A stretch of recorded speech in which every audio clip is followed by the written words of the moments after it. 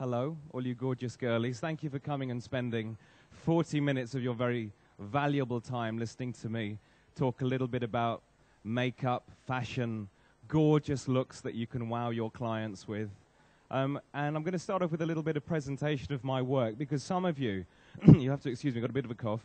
Some of you might know of me and might know my work, but some of you who don't know me probably think, who is that guy? What's he doing up there? So I just want to give you a little background about me, my career, what I've been doing, and why I'm here really today.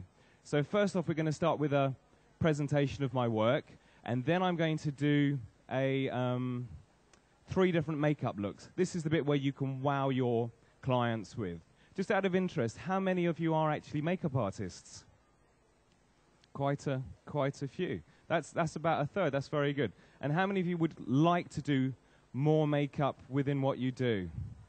Well, that's very good. We like keen. That's fabulous. So first off, let's start this. Now, I'm not a techie person, so please forgive me, but I think I'm going to hit the first button, and this should be right. This is just a presentation of some of my work from my portfolio, which is about 20 or 25 pictures.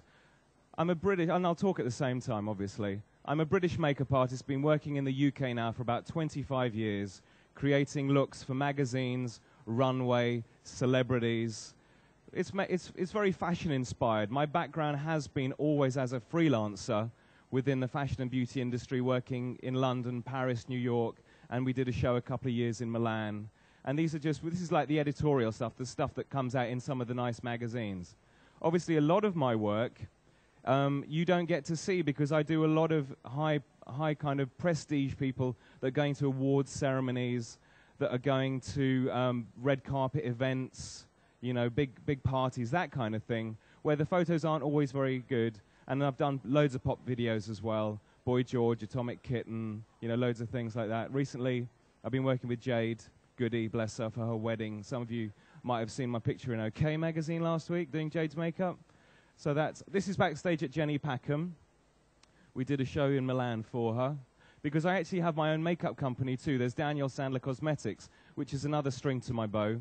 And I have makeup artists all up and down the country that don't work for me, but they're fabulous mobile makeup artists that sell my product direct to the customer.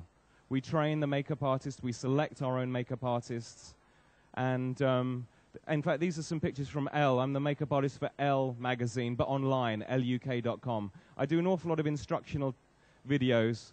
This is a story coming out in Cosmo, British Cosmo, next month, all about different skin tones and eye color and things. More Cosmopolitan magazine. You can see they're very trend-led, very trend-inspired with bright colors. If some of you may not actually know my work from recognizing it, you probably would have seen my name in a lot of magazines from giving tips. Daniel Sandler says, put this blusher on this season using this, all that kind of thing. So there are a lot of strings to my bow, as it were. I was actually a judge for Professional Beauty as well. That's the lovely Nell McAndrew. That's Mina Savari, who you might know. Jerry Halliwell is one of my clients. Georgina Chapman. There's the lovely, Scouser, what's her name? You know, I forget. Martine's one of my old customers. And there's Mina again. That was just recently on Lauren Laverne in style. And there's me and Jade that was in the mag the other day. And that's my very famous, I actually painted that myself, those Union Jack eyes. That was for a truly British cover. And what I love, I'm going to just cover up this little thing now. I hope this isn't going to whistle as I walk forward. There we go. Because you've seen all that. You don't need to see any more of that. And I'm going to call up Claire, my model. She's going to come and sit here. She's a very nice girl. You're not terrified, are you? She doesn't look like someone I'd want to mess with. So I better be good. You're right. Okay. How's the light? Can you all see and hear me properly? Okay. Now, if any of you got any questions, I'm going to open this up at the end if any of you want to ask me any questions about anything. But first, what I'm going to do is prepare Claire's face with a little moisturizer. I'm very fussy with which brands I put on my girls. Even if I'm doing like a bride, or even if I'm doing a celebrity, I'm very, very fussy. And I only work with very specific brands and use their products. The brands I love at the moment are Ella Miss, of course, because they're British, and I love anything that's British. And I also love Omovaritsa, who's Hungarian. Do you know Omovaritsa? They're actually here. You have to check out the products. Absolutely gorgeous mineral skincare. Wonderful, wonderful. They've got this spray. It's like a toner that you put on before moisturizer, and it's called Queen of Hungary Mist. It's actually one of the oldest perfumes that has gone now into this wonderful tonic spray, and it really helps boost your moisturizer. And I spray that on every single girl before I do a little makeup. And I've already popped some on our Claire here, and I'm going to pop the moisturizer on.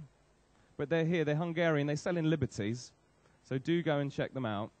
And if you like Elemis, how many of you love that Pro Collagen Marine Cream? Oh my God, isn't it amazing? Absolutely love that.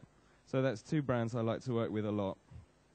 As I say, it's all about makeup, and I've got my own makeup range, so I'm going to be showing you things from my own makeup range and talking to you a little bit about how you can wow your clients.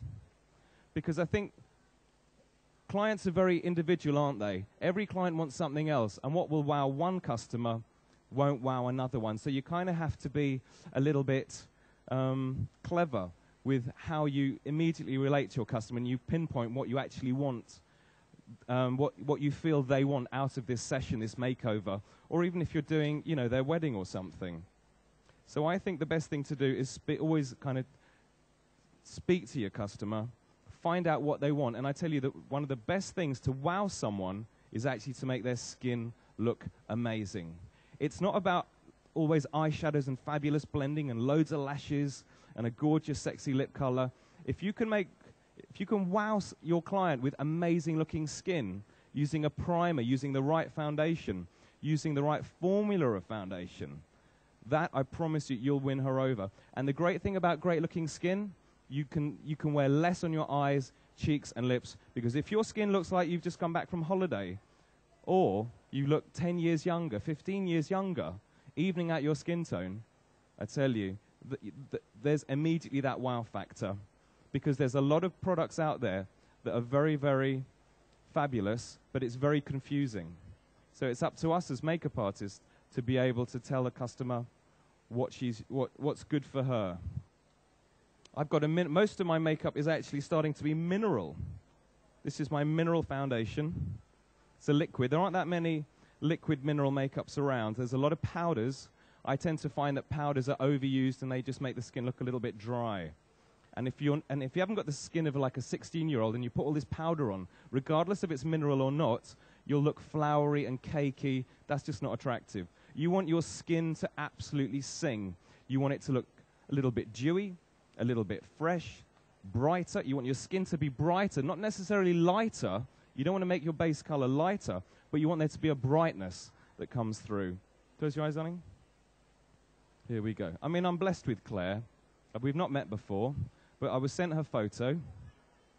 She had big hair in it, didn't you? Big hair in that picture. Big curly whirly hair. And in fact, her handle is what? Curly Claire, isn't it? Was it curly? On her. Anyway.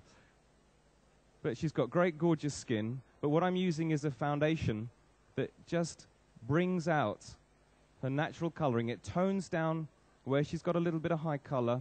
And as you can see, I'm using a brush.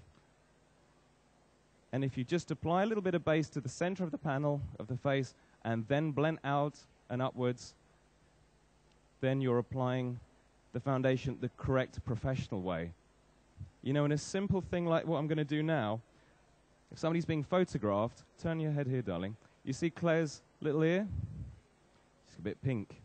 A little bit of foundation on there helps to even out the skin tone. It's all these little details that will make your makeup look amazing.